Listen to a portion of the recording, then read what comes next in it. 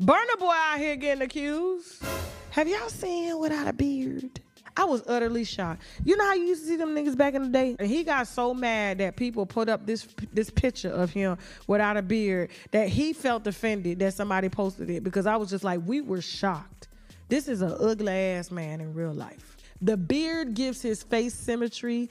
It makes his face look healthy. Without that beard, he looks like Seal has that skin here. He has that skin here. It's bad, y'all. It's real bad. And he had the nerve to yell at a blog for posting him like that. Like he didn't upload the picture. So he's out here, and I guess he's got his own little victim too. And so she made a video. So he's being called out by a young lady. She alleges she was in a relationship with him in the past, got pregnant by him, and suffered a miscarriage. When I was pregnant, his mother came and dismissed me. Sounds about African. Let's hear what she got to say. I was pregnant for Burna Boy. When I was pregnant, the mother came and dismissed me. Oh, she sure did. But I was disappointed. That a mother, That's a woman like me, that knows what it is to be pregnant, yes, dismissed me. yes. Even knowing that I was bearing his grandchild. When I was pregnant, I was depressed, I was angry, I was in pain, some emotional trauma. But another thing happened. I was attacked in my house. So the attack happened at where? Lekki Phase 1. Normally he do come at home, we come to the house, we spend time. Burna Boy do come to Phase 1 to check up on you? Yes, yes. Okay. We do spend time, you know, play like lovebirds, young girls, young boys do. So when I got pregnant, I told him, he was answering to me. We were even planning on, okay, if you have the child, what are we going to do about it? Who will take care of the child? While I focus on my career. Right. So we were having that conversation. Then before you know it, he just stopped answering and was angry and started telling me that he was not responsible and he's not ready for the child. Okay. Then I was mad and angry. Then he came out of social media. After that, someone came to my house, broke my door, attacked my friend. Luckily for me that day, I was not around. Right. So I came home, everywhere was deserted, people were running, my door was broken. I was scared for my life. I started running from one friend's house to another. I barely eat, I barely do things. I can't even concentrate in my business. So out of those struggle, I lost my child. After the attack, when I got home, Burna called me and said he wants to speak with me.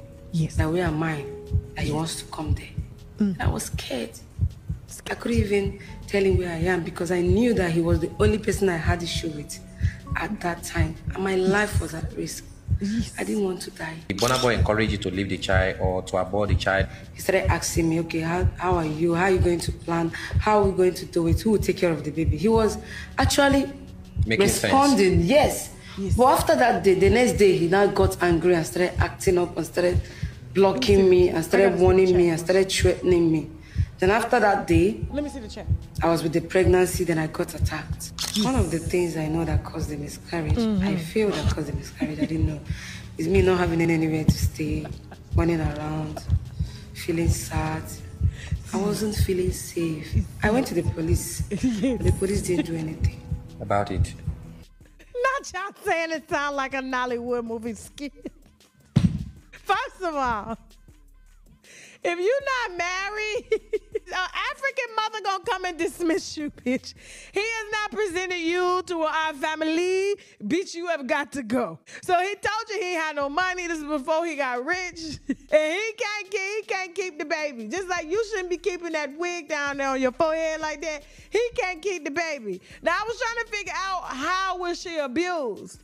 He just said he can't take care of no baby. And in every African culture, if you are not fucking married, your ass is carrying a basket baby. So do what you want to motherfucker do. They ain't got nothing to do with it, okay? It sounds like regret.